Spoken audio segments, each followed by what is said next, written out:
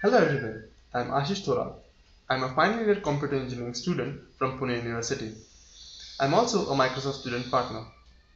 In this short video, I'll be explaining and demonstrating to you the use of Office web apps and Office mobile in your studies and making your schoolwork less work and more efficient and fun.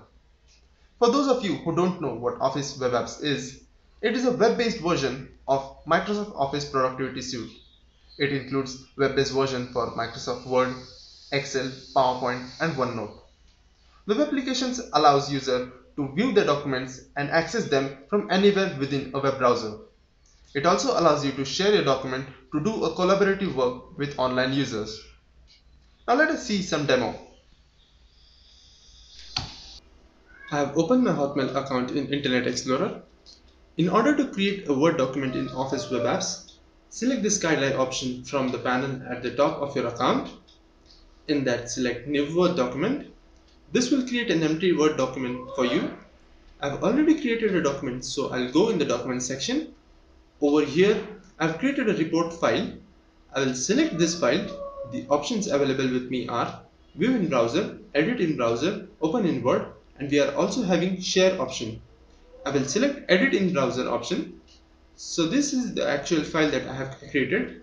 This is the content. If I wish to edit the content, I can do so by the options provided to me. If I wish to share this document, I will have to go in File menu, select Share. For entering the details, small window will appear. Now in the To section, I will write the email address of the person with whom I want to share this document. I will write a short message for him and I will keep the tick mark for recipients can edit so that the person with whom I am sharing this document will be able to edit this document as well. I'll click the Send button.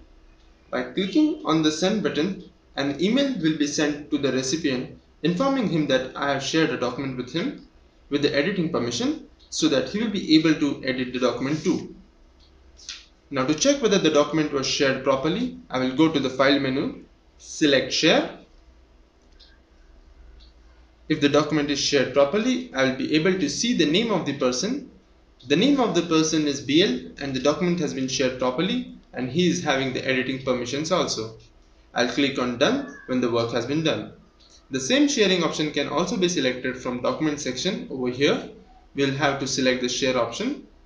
The sharing option will appear in the similar manner. I'll put the email address, the message and click on the Send button. Now let's see the same procedure for Windows Phone. Now let us view the document that we had created on a Windows Phone. We can go to the Hotmail application and check the email. We can open the email. We can see that Ashish has sent us a message hi and he has attached a document report.docx. By clicking on this document, we can view this document in Internet Explorer. We go to the Internet Explorer application. We can view the document in a text view over here. All the text in the document has been presented over here.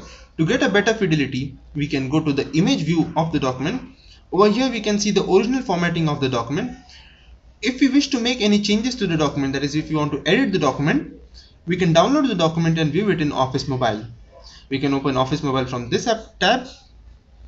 Now Microsoft Office Mobile is an office suite by Microsoft for Windows Phone. It consists of Microsoft OneNote, Microsoft Word, PowerPoint and Excel. This report document is the document that has been downloaded. You can view the document. We can view it perfectly in this application. We can go to Edit. We can make any changes that we want. We can further do some formatting to the document. Then we can save the changes and send it via email. We select Hotmail.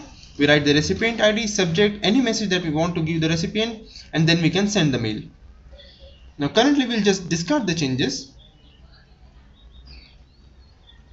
Now further facility that Office Mobile has to offer is that you can upload this document to the SharePoint account so that many more users can be able to access the document with whom you share the document.